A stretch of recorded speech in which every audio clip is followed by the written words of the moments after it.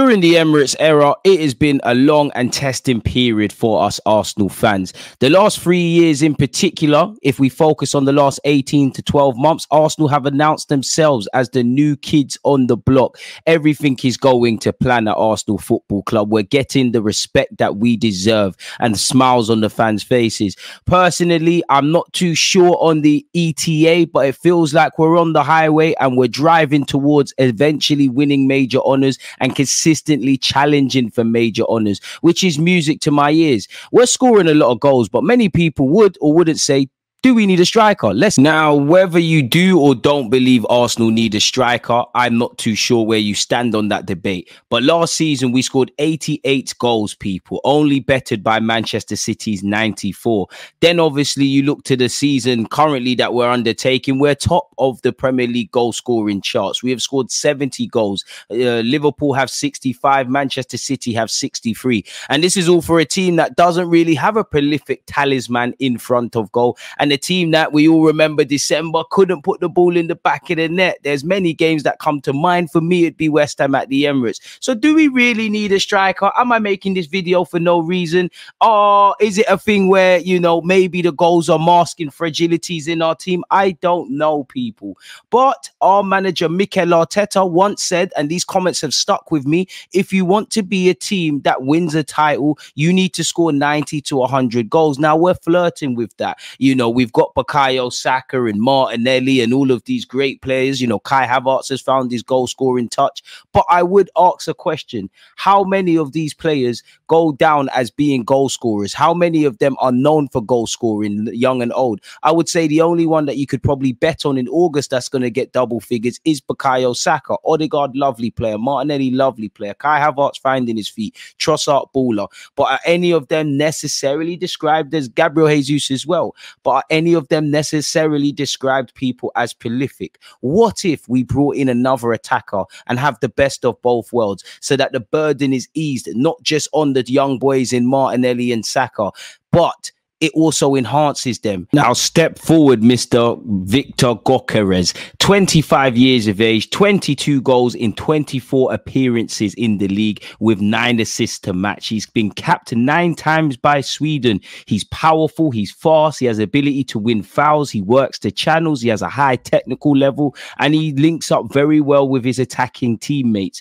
Again, I like him a lot. He'd probably be described to casual football fans, including myself, as a bit of a wild card. Signed for 20 million euros from Coventry City, he has taken the Portuguese La Liga by storm. In fact, where Sporting Lisbon are concerned, people, he has actually been quite well in terms of scoring goals. He's got 14 assists and 36 goals in all comps. Added to that, for Coventry City, he got 116 appearances and scored 43 times with 17 assists. At 25 years of age, it's a bit of a mixed bag. Is he here to stay? Has he been finally given a platform to exploit his talents? Is he hitting the prime age, or is this just a red hot season, or is it a bit of both?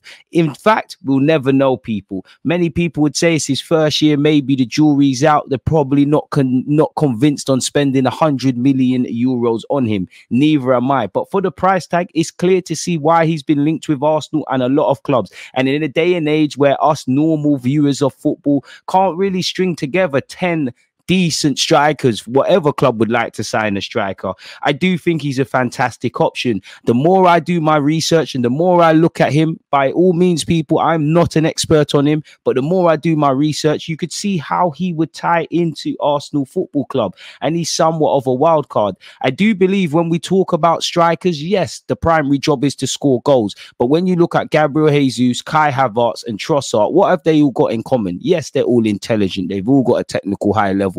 Obviously, they all play for Arsenal Football Club and have an ability to score goals. But if the barometer of being a clinical bagsman, scoring 20 plus league goals as a minimum, was what Mikel Arteta necessarily required, being devil's advocate, would any of them be playing up front? It's very important to notice, people, that it's all about the pressing, the defensive metrics, their intelligence, their link-up play. Almost being a striker in a Mikel Arteta system in itself is very selfless. You do have opportunities to score goals, but you're almost the target, you know, to attract defenders. And then the Sakas, the Martinellis, the Trossards, Kai Havertz, these kind of players go under the radar and are allowed to strike when an opposition defense least expects it. So it's important to remember.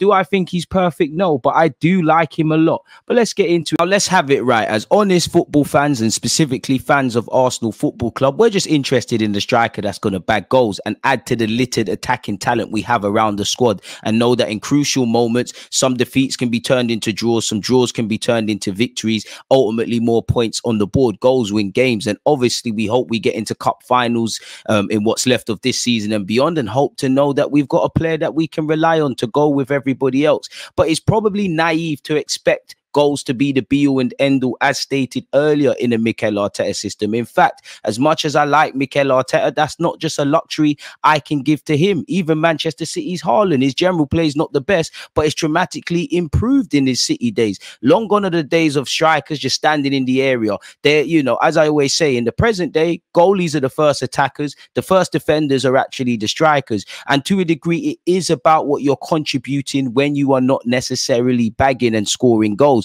And that's what's very interesting with him, really. When you look at his open play passes at Sporting Lisbon, he's someone that gets involved. In particular, he does pull out to the right-hand channel, but he pulls over to the left-hand channel quite a lot. And if you could imagine, if he's playing as the lone striker, he pulls out to the left-hand side to link up with Martinelli and the Kai Havertzes, the Odegaards, the players that are known, Trossard even, the players that are known for making late runs at Arsenal. If they can exploit that space, then I think we're in business, really and truly. And also, when you look at his chances created, when he starts passes, when he receives passes, once again, this is a striker that the more I do my research on his Sporting Lisbon and Coventry days, the more I have a lot of time for him, people. And also, as a striker, you want to see your striker having shots. He doesn't take too many shots outside the area. In the sample size you can see on screen, there isn't too many efforts that he takes from outside the area, but that is also, in my opinion, a source of encouragement. Naturally, Arsenal fans would be thinking, and some football fans would be going, oh mate, he's only done it 1 year in Portugal when he's done it in the Championship. He's not really the guy to win us a Premier or a Champs. And to be fair with you, as much as I don't agree with that or disagree, I think there's some logic, and it's a positive question. Those are the question marks that if Arsenal were to sign him, Mikel Arteta, Edu, the coaching staff, and evidently Viktor, the player, would have to address. The more I look at him, the more I've got a lot of time for him. You know, ballers come out of anywhere. And I think strikers, as Arsene Wenger used to say, around, give or take, generally, around 28 is when they start to peak. This man's 25. Obviously, it's not been smooth sailing for him. He's joined Brighton. It's not quite worked out. He's been on loan at Swansea and things like that, and he's found his feet at Coventry, where he had a great season in the Championship that got him bought to Portugal. You know, I think only Chuba Akpom outscored him that season, and he was central to everything Coventry did, and they made good money. You know, and for a team like Brighton, where they buy the stars from all the continents in the world, they're probably kicking themselves and thinking, how did we let him kind of slip through our net without giving him a chance? Which just shows you football is a funny old game of opinions. The purpose of this video is me just to talk about this player. I like him. The more I do the research, as I said, the more I like him. I don't know if he's the answer. I don't know if Arsenal are going to take it to the point of getting bids and stuff like that done, or it's just general scouting as we scour the earth, really and truly, for a striker. But the more I do my research, as stated, people, there's a lot to like about the individual. When you look in the 2022-23 season, he had 18 goals and 8 assists in 26 games, only bettered by Chuba Akpom, who was brilliant in that campaign. Direct attacks basically just means attack started in your own half. So for instance, you know, if Saliba started a move in Arsenal's half and, you know, it ends up in the back of the net with Kai Havertz, that's that. Coventry did that in the same season in question. In fact, they had 123 direct attacks. So while Arsenal and Coventry are two very different football clubs. You can see how there's some interchangeable skills that Gyökeres has in his back pocket, really and truly, and how he could tie into Arsenal. When you look at as well, most non-penalty shot involvements in that same season, he had 175. So if he's got the general play, if he's got the link-up play, if he has an ability to win fouls and drop deep, and also he wants to shoot, which we need from a striker, I'm not saying he's the guy, but he's required, you know, to do what we need him to do in an Arsenal shirt. And I think there's transferable skills. Even when you look at attacking sequence involvements from his season at Coventry in the Championship and his chance creating carries. No Championship player at the time carried the ball further up the field this season more than the man in question, while his per 90 average is higher than any other regular striker. So you could see why that's required. Saka can carry a ball. Kai Havertz, it's not pretty, but can carry a ball. Trossard can carry a ball. You can see why we need that, and sometimes that can alleviate a lot of pressure on you. I look back to Anfield last season where obviously we dropped a 2-goal lead, but when Arteta brought off Gabriel Jesus and brought on Trossard, of course Trossard can operate as a false 9. Against Van Dijk, you're not going to get too much change. Imagine if you had someone of this ilk that could come on and help us in that. And also, again, I'm obviously chance creating carries that you want to hear that leads to goals, of course, people. But you got to remember your striker's ability to hold up the ball, draw fouls, and get his teammates further up the field. That is a form of defending. As I said earlier, our first attacker is David Raya. Our first defender is Gabriel Jesus, Havertz, Trossard, whoever is playing through the middle. Of course, you know, football, strikers score goals, goalies defend and try and keep balls at the back of their net. But you get where I'm going with this. And at 25 years of age, I must admit, I sat there, I was a bit snooty, like, oh, is he one season wonder? And I don't know if he is. I don't know. He's overperforming his expected goals. And to be fair, the whole of Sporting Lisbon as a whole are doing that. So question marks once again have to be raised. But I'm just saying, the more I look at this lad, the more I like him. And if the club are not convinced on Ivan Toney, if they're not prepared to put the money down for Osimhen and all these other players we've been linked with, I think he could be on the list, really and truly. My first choice would still be Benjamin Sesko because I'm a big fan of his, but I like the look of this geezer. I think I speak for all Arsenal fans when I say we're keen to see who will actually be the striker Arsenal sign. Sometimes I think we're going to go for someone that is a bit more versatile, that can play up front as well as on both flanks.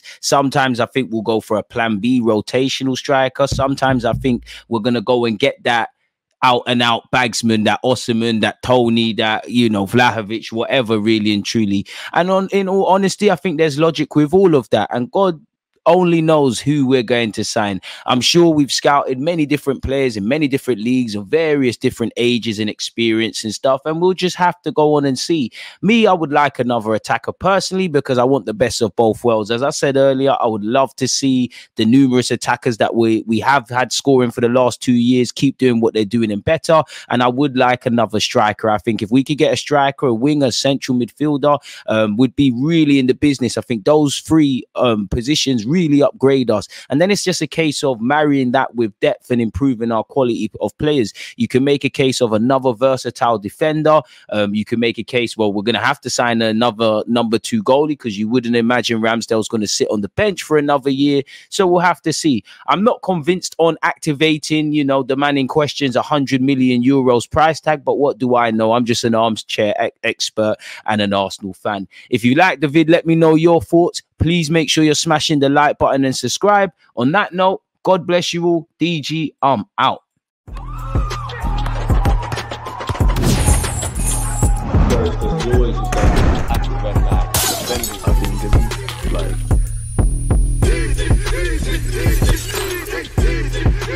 think